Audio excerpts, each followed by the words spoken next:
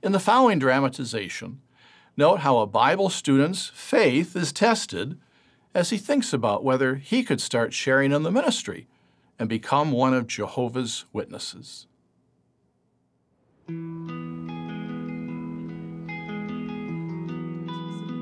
I love my Bible study. It's changed my life, and I really want to start in the ministry. In my town, everybody knows you and what you do.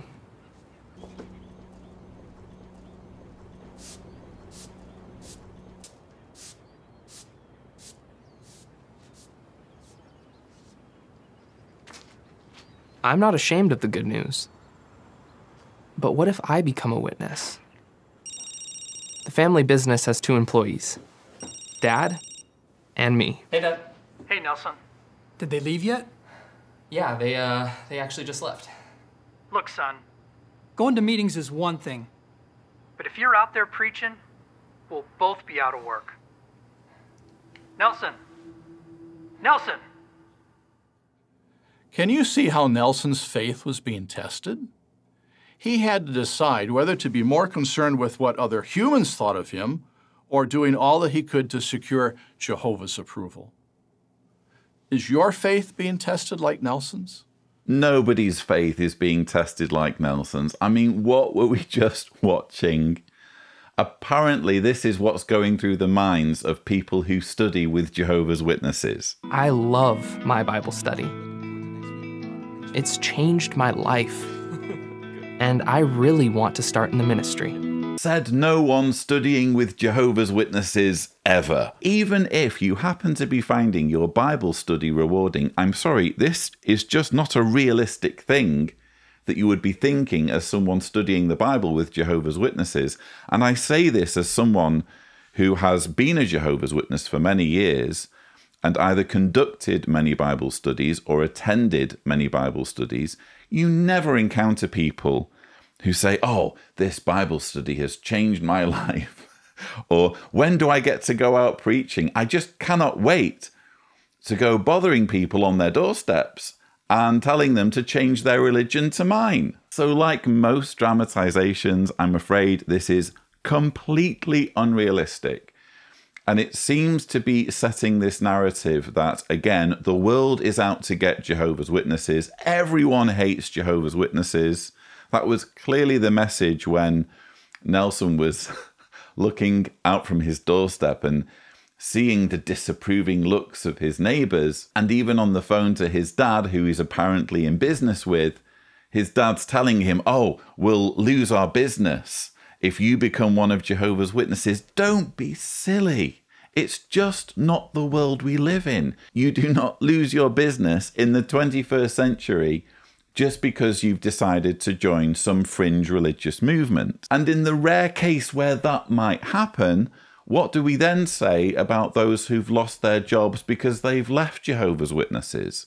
Because maybe their boss or their manager happens to be a Jehovah's Witness and they don't want to be sharing the same workplace as someone who no longer shares their views and might try to share apostate views with them. So yes, I'm afraid this dramatization is laughably unrealistic. It's part of a talk by Robert Ciranko, who we just saw. He's giving the symposium item, Imitate the Faithful, Not the Faithless, Jesus' Disciples, Not the Pharisees. And Robert Ciranko, who is a helper to the writing committee, has more wisdom to share. Jesus' disciples did not allow the religious leaders' pressure and threats to deter them. They knew their priorities and that situations would arise when a Christian cannot obey both men and Jehovah God. You see, human rulers forfeit their right to our obedience when they demand what Almighty God prohibits, or, as in this case, when they prohibit what God requires of us. Even if they ban our preaching work, we cannot stop carrying out our God-given assignment to preach the good news. So, at that very moment, the apostles set a precedent for all true Christians throughout the ages. to obey God as ruler first. I thought this was a really interesting soundbite for those interested in learning more about Jehovah's Witnesses and their problems with child safeguarding. This explains, in a nutshell, I believe, why there are so many problems and why Jehovah's Witness policies are so far adrift of what's expected in this day and age of institutions when it comes to protecting children. The majority of institutions will fall over themselves to not just observe the law, but be one or two steps ahead of the law because they realize their responsibility to protect children. But as far as Jehovah's Witnesses are concerned, they have a command from God in the form of the two-witness rule that's telling them if two people didn't witness this act of child abuse, it effectively didn't happen. Now, they can argue all they like that this is an ecclesiastical position and it has no bearing on whether crime gets reported to the authorities, but the stats don't lie. When the Australian Royal Commission investigated Jehovah's Witnesses, they got the records, they found there had been 1,006 cases of abuse stretching between 1950 and 2014, and not a single one had been reported to the authorities. The reason, because Jehovah's Witnesses don't think it happened if it wasn't witnessed by two people. If the elders don't think it happened from a judicial point of view, you can understand why the organisation would be averse to reporting it to the authorities and getting involved in a police investigation that could end up bringing the organisation into disrepute. In other words, they put the welfare of the organisation ahead of the welfare of the child.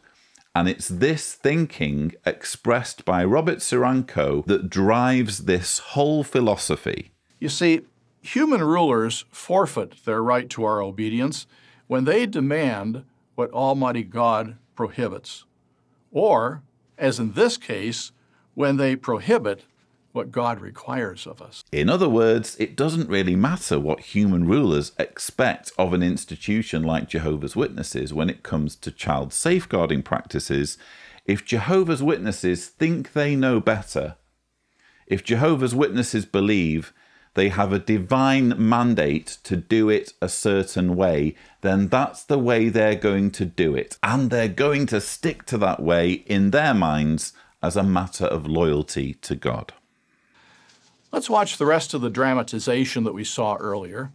Nelson had just heard his dad tell him over the phone, going to meetings is one thing, but if you're out there preaching, we'll both be out of work. Let's see if Nelson will imitate the faith of Jesus' disciples. Is Dad right? We'd be ruined if I became a witness? But what would happen if I don't?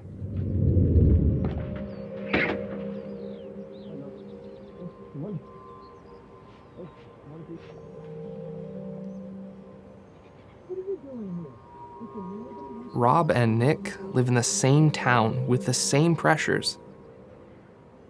But they preach and support their families. Their joy is real.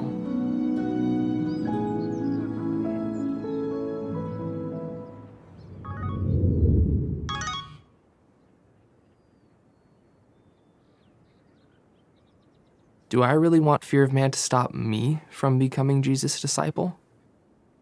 John 3, verse 36 says, "The one who exercises faith in the Son has everlasting life."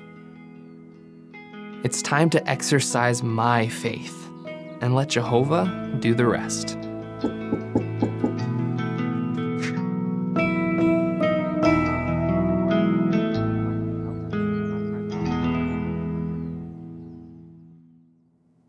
Remember the question that Nelson asked himself? Do I really want fear of man to stop me from becoming Jesus' disciple? Well, Robert, there was actually a different question that Nelson asked himself that he didn't actually answer that I was more interested in. Is Dad right?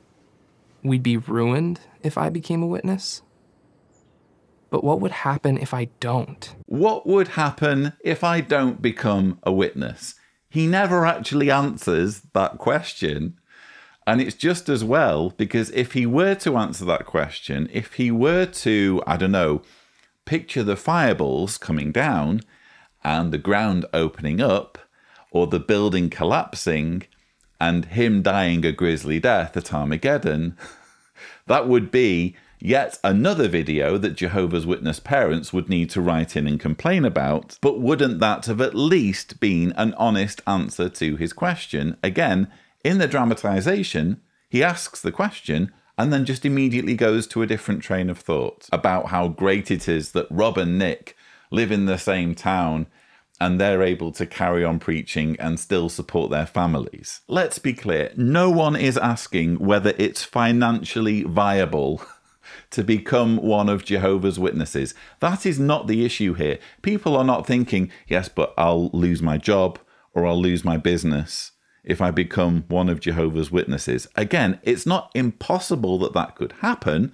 I don't know, it's conceivable at least. But realistically, in the 21st century, that is not going to be an issue unless you happen to live in, I don't know, a Muslim country where there are virtually no Jehovah's Witnesses to preach to you anyway. The main issue that should be off-putting to someone who's considering joining Jehovah's Witnesses is that it's a cult, is that when you become a Jehovah's Witness, you have your life micromanaged for you by an organization whose leaders meet every Wednesday at their lakeside compound in upstate New York. Leaders who care only about their power and authority and the prosperity of their organization. The leaders who don't really care about you and what your interests are, to the extent where your life is of secondary value to the religion. You will need to lay down your life if, for example, a blood transfusion is the only option. And that's before we even get into shunning and the failed predictions and the cover-up of abuse. There are any number of reasons why no one should be joining Jehovah's Witnesses. Losing your job or losing your business is simply not one of them.